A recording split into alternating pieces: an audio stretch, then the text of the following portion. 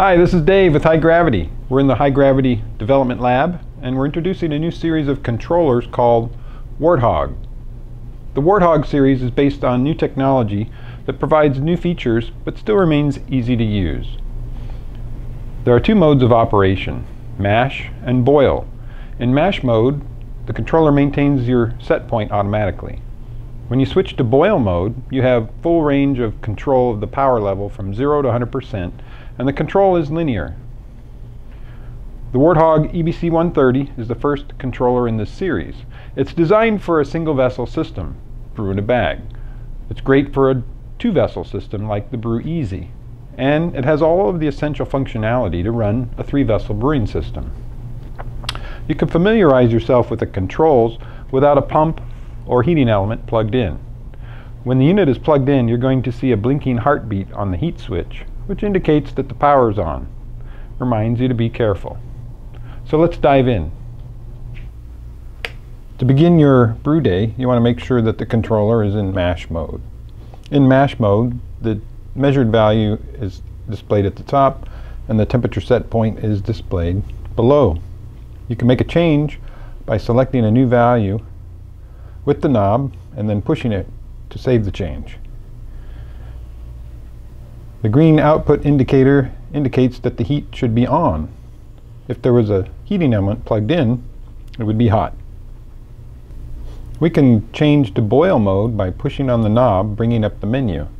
Since we have the timer disabled, the only choices that are displayed are mash or boil. Let's select boil mode, hit the button.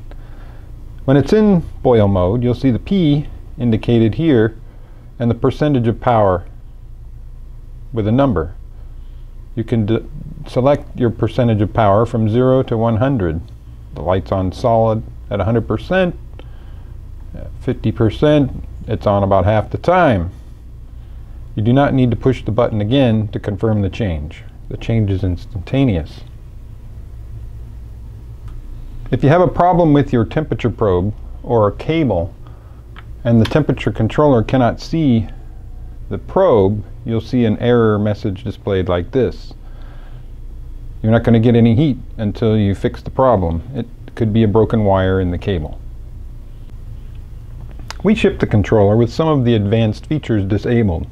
This is so that the controller is most intuitive to use right out of the box. With timer functions disabled, the only menu choices displayed when you push the knob momentarily are boil and mash. If you have the timer enabled, you're going to see a timer reset menu as well.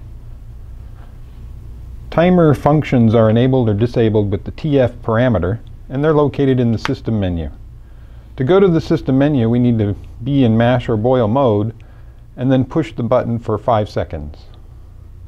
Once it's been pushed for 5 seconds, we've got to go to mash, go to boil, or go to system. These are the parameters that will affect control of the system. Under system, we have TF. It's currently set to off. That's timer function. We can turn the timer on and save our change. This is the timer counting direction, currently set to down. You could change that to up. And we'll get through the rest of these. There. So with the timer enabled, you'll see the menu choice will display now when we're going in. This is it. It's the timer reset. Before it displays mash or boil, it's asking whether you want to reset the timer or not. You can hit the button again if you hit that by mistake. We'll go back and turn the knob, brings up the other choices, mash, boil, or reset the timer. The timer can be general purpose, or it can be used to control mash and boil functions. With the timer enabled, you'll want to visit these timer parameters that are under the boil and the mash section. So we'll go to the mash section here, and you'll see that the initial value is set to 1 hour. This is the mash time, and when the timer is reset, it'll start with another hour on the clock and count down. TSP is the timer start temperature. That means once the temperature reaches 151, the timer is going to start. That's your mash timer.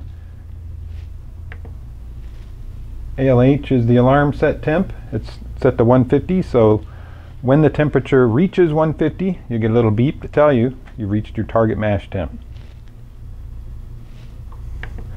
The EO is the ending option. It is set to off, so at the end of the timer, if it's enabled, the heat will turn off once 1 hour has counted down. With the timer enabled, there's also some parameters associated with the boil. Let's go to the boil parameters menu.